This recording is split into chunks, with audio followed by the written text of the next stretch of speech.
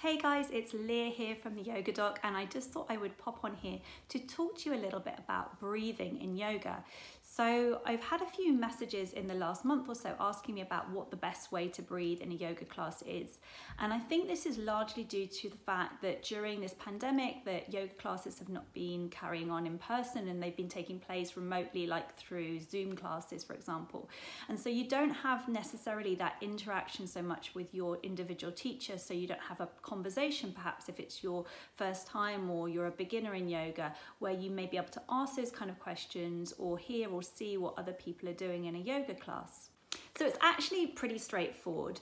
Yogic breathing is in and out through the nose. You may hear about some other kind of practices of breathing or pranayama where we're using the mouth, but that's a sort of separate side of the yogic practice and one of the other 8 limbs of yoga that make up yoga as a whole. So when we're practicing our asanas in our yoga class, we're breathing in and out through the nose. This slows the breath down, and you basically are able to have that meditative connection with your breath as you move through the practice. By doing that, we're able to slow the breath down a lot more. We're able to connect in with our practice and focus on our breath as we move through the postures of a yoga class.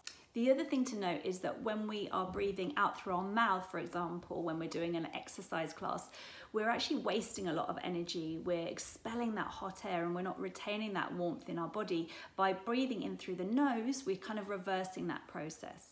The idea is that as we slowly breathe in this way through our asana practice, we're able to then be better prepared for when it comes to pranayama practice, which is the next stage in the yogic journey. I think this is something that people really struggle with at the beginning of their practice. It's really hard when we're always saying focus in on the breath during a class. You know, when you're concentrating on holding a pose and you're finding yourself struggling, you'll often find that your breath starts to become a little bit more erratic. You breathe in and out through your mouth, and it's the first thing that we lose during a yoga practice. But if you actually take the time to really start to practice your breath, maybe even just sitting there for a couple of minutes at the beginning of class, breathe in and out through your nose, it starts to become a little bit more habitual. And if you start to find yourself struggling during a class, think about your breath, think about what's happening to it, and start to concentrate a little bit more on slowing it down, breathing in and out through the nose, trying to make each inhale and exhale equal in length. And you'll notice that actually that the posture becomes a lot more straightforward. It becomes a lot more relaxed as your body relaxes with that parasympathetic drive of the breath.